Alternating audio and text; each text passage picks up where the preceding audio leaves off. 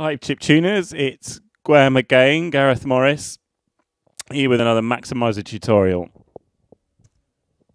Today I'll be continuing my series of tutorials into the maxYMiser instrument editor.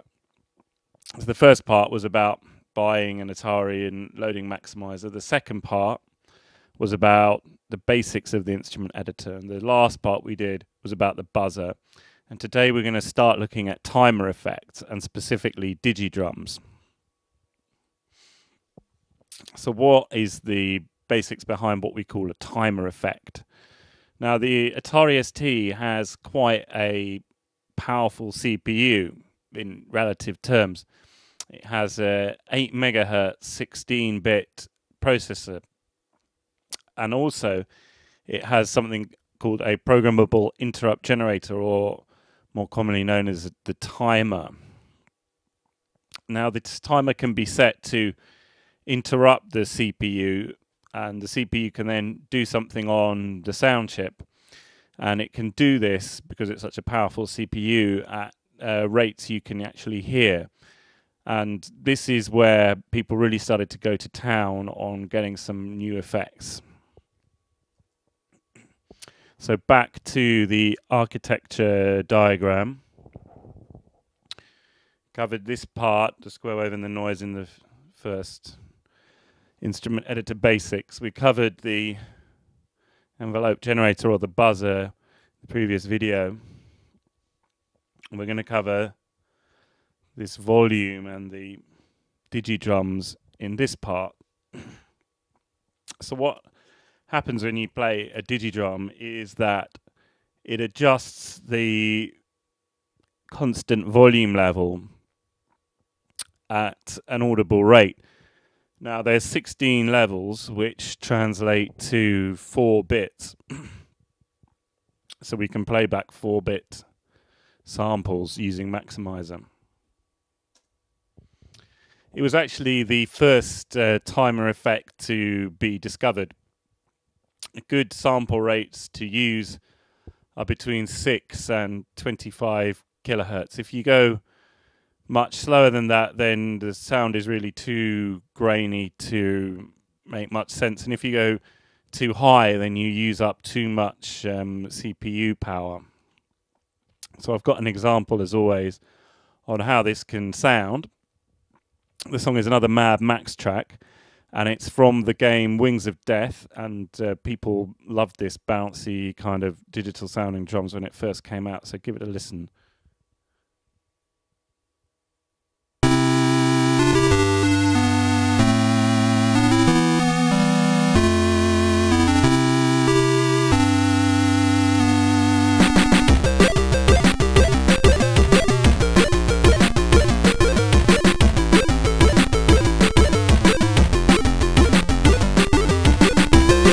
By this time, Mad Max really found his style. It's funky and groovy, and you can see, or rather hear, that those gritty sounding drums are really driving the track.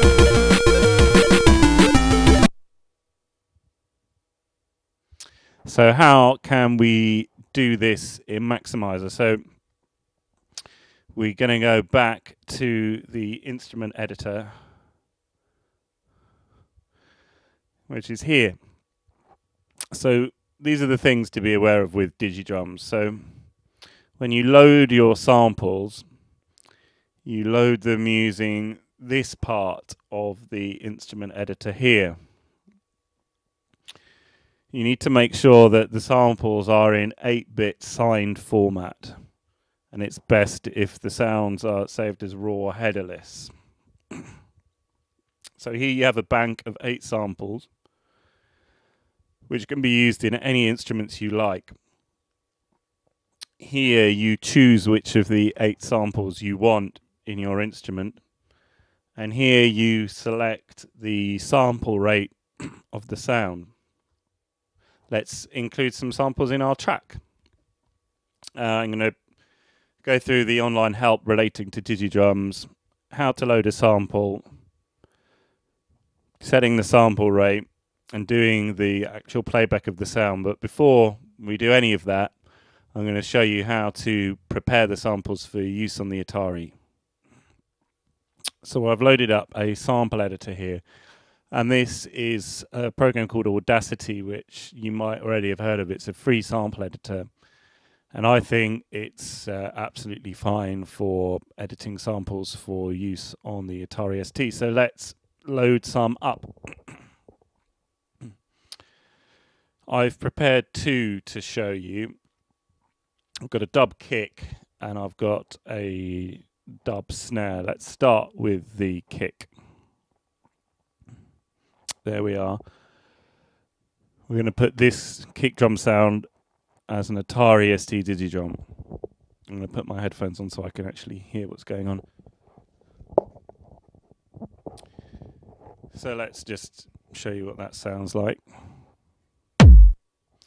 Pretty fat sounding kick drum. Now, sounds good here, but that won't sound very good when we put it on the Atari for a number of reasons. So the first thing to note is that this is already a mono sample. If this was a stereo sample, we'd need to convert it into mono. And to do that on Audacity, you click here, and then you go down and you can choose mono, or if that option is not available, you can convert it using these two options here. So we've just got one mono sample. Now, this is a 16-bit sample, and what you can see is that it doesn't even nearly begin to use up the full amplitude that is possible for a 16-bit sample. Now, you have to remember that we're going to convert this into, in the end, a 4-bit sample. So it doesn't give us a huge amount of dynamic range. So we want to be able to make the best use of that as possible. So the first thing we should do is kind of pump the volume of that up. So we select the whole waveform and then go into Effect. You can choose Amplify. And when the Amplify dialog box comes up, it already has a suggestion for the maximum amplitude, which is in this case 9.7 dB. But if we use this value on the Atari, it will still sound very quiet and not very good. So we want to go beyond this 9.7. So to do that, you need to click here on Allow Clipping, which allows the amplitude to go past 100%. And here we've got 9.7. I'm just going to put in 12. It probably won't be enough, but it will get us somewhere. So just hit OK. Now you can see that that is much louder. Let's play it. Yep. That is very large sounding. Now there's a few things to note at this point. There's quite a lot of low end in the sound, which may or may not work on the Atari. If when you import this you find it has too much low end, then it's quite easy to dial out some low end using the equalization here. Let's play that again. It's a nice sounding kick. Now this is at 44 kilohertz. Now if you remember the slides, I said that we kind of need it to be between 6 and 25 kilohertz for it to sound good and not use up too much CPU. So I'm going to aim to set this to 12 kilohertz. So I need to adjust the speed. Now that is an option here in Audacity, but how much do I need to adjust it by? Let's load up a calculator. So here is the original sample rate, which is 44,100 hertz. Now I want to aim for around 12 kilohertz. So divide that by 12,000. So it needs to be adjusted by a factor of 3.6. So we need that as a percentage. So I'm going to multiply that by 100. It gives us about 368%. So back to the program. Again, select the waveform. Now when I go into effect, what I want to do is change speed. And here you want to adjust this percentage change. I've already put the 368 in. Now when I apply that, you notice the waveform is a lot shorter and it sounds a lot more high-pitched. But don't worry, because when we play this at the slower rate on the Atari, it's going to sound like the correct speed. So let's export that sound now. I'm going to File, Export. Now you want to choose here the correct type. So you pick Other Uncompressed Files. Then here in Options, you need to choose from all of this raw headerless. And then you need to choose signed 8-bit PCM. And then I'm going to call this dubkick.raw, R-A-W. And I'm going to save that. So that can now be loaded on the Atari. Let's quickly do the other sound as well. Close that dub kick. And I'm going to open the dub snare. Let's play that. Okay, this has a little click at the end, which we can edit out. But as you can also see, this is very low volume compared to what we could do. So I'm going to select the whole thing, amplify. Here it's saying 6.4 is the recommended maximum. We want to boost it even more than that. I'm just going to put 9 in here. It feels about right. Allow that. Right, that click at the end needs removing. We can zoom here at the end of the sample. And there is a little bit of sound at the end, which we can simply remove by selecting it and pressing the delete key, and that's gone. So now when we zoom out and play this again, it won't click.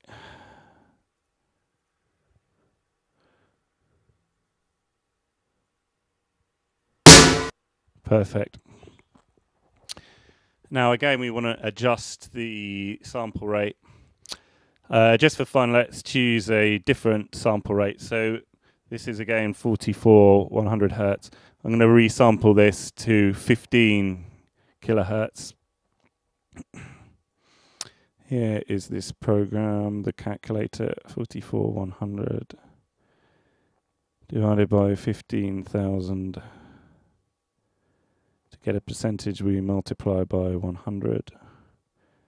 So that needs to be 294% adjusted in terms of the speed. So select that whole thing, change speed. And here we can put the 294 that we just calculated. Press OK. Obviously that squeezes it up and it makes it much more high-pitched. Sounds a bit like a hi-hat. So we'll export that. Again, uncompressed, other uncompressed files, options, raw headerless, signed 8-bit PCM, dub snare dot raw, and press save. Now that is now ready to load into maxYMiser. So I'm going to copy those onto a disk and put them on the Atari, and I'll see you in a moment. Here is maxYMiser. Let's load in those samples. But before I do, I want to show you something on the online help that you can refer to. As you probably remember from the previous videos, the online help is reached by simply clicking help. Now what we want here is to look at the mixer sequence, which is in gwEm. And then we can scroll across. Right, here we are. So the final column in the mixer sequence, we've covered the noise, the square wave, and the buzzer in the previous videos. The last column is for the timer. Now we can put here 4 different values, 0 for off. There's 2 other numbers here for some other effects. Today we're looking at Digidrums, so if you put a D in the timer, you can enable the Digidrum. Now, notice that this is completely independent of these other components to the mixer, so you can experiment by overlaying square wave and noise into your kick drum sound or whatever Digidrum you have. But I'll leave that to you. So let's go and load a sample. This is the Digidrum part. So I'm going to click load. Here are some samples, the ones that we prepared. Let's start with that kick drum. I'm going to hit OK. Now, a few things have already changed. We've got this, which tells us the loading operation was a success. And here, sample 1 now has a length attached to it. We can make some basic editing to the sample, and then we can save it, or we can clear the sample. But let's load this into an instrument first and hear what it sounds like. So right-click here and choose an instrument name. I'm going to put dub kick, which was the name of the original sample. Now we need to have a mixer sequence, N for new mixer. Now, as I said, the last column is is for the timer, and D is Digidrums. So I'll select that and put a D there for Digidrums. Just there. Now, do we hear a sound? No, of course not. Let me put my headphones on so I can make sure. We first need to set the volume, N for a new sequence, and then F is the maximum volume. Actually, for Digidrums, you can make them softer and quieter with this. But let's just go with that for now. Still no sound. The reason is we don't have a sample attached to this instrument. If we click this field, we can change the sample number. 1 is what we just loaded for the dub kick, so this should work now. Now, it's a bit high-pitched, and if you remember, we actually prepared this sample at 12 kilohertz, and it's playing it at 19 kilohertz, so that's not too surprising. Let's adjust the sample rate. You can use the arrow keys for this. You'll see that you don't have amazingly fine control over that, but we'll just get it as near to 12 kilohertz as we can.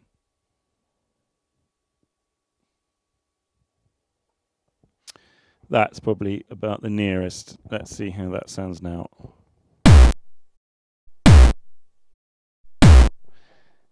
Now you can hear that's very, very gritty. And it's a little bit quiet. Now there's some stuff that we can do to adjust that. This is also the extension for editing samples. So let's click there. And here, there is some things for editing the sample. So we can adjust the pitch. And we can also adjust the start point. We can make it signed or unsigned. And here, we can adjust the volume. So I'm going to increase the volume by 1 and we'll try that. Starting to sound better. I'll increase it again now. That's probably about right. Now if we increase it too far, it starts to distort. I'll click that a few times. Oh, that's still sounding okay. Let's do some more. Now that's maybe too much. If it gets too much, don't forget you can always reload the sample down here. Now, I don't know if you remember, but I said that this sample might have too much low end, and it probably does. If I had some more time, I'd go back into the sample editor and take out some low end. Let's try now the snare drum. So I'm going to go down here and go to sample number 2. As you can see, that's an empty sample, so let's load the dub snare. There we go.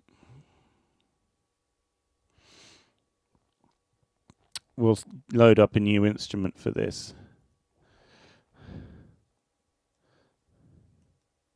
Just right click there and type in a name. And this can all be exactly copied from the dub kick. So if we go for volume sequence 2, mixer sequence 1.